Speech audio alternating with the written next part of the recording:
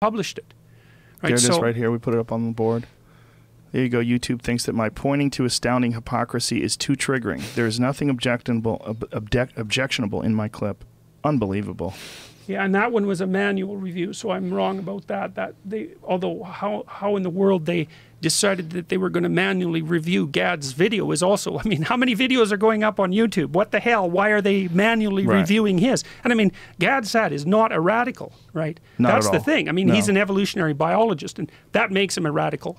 Now, it does, because he's a biological essentialist. He's questioning what's happening, and by questioning what's happening, you instantaneously get lumped into this right-wing hate group. Yeah. Well, and he's also making the claim that human beings have an intrinsic nature.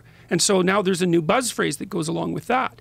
And so that's that you're a biological essentialist. And you see, so if you're a radical postmodern neo-Marxist, your theory is human beings can be anything that I want to make them into.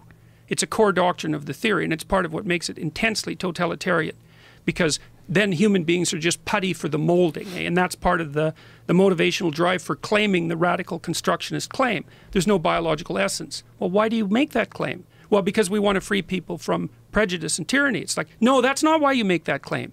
You make that claim because you want to justify your claim that there's absolutely nothing wrong with making over humanity in the image of your ideology. And that was a well-documented intellectual argument that wove through what happened in communist Russia, for example, because the claim there explicitly was you wipe out the past, there's no real biological identity, you can mold the human of the future in the image of your perfectionistic ideology.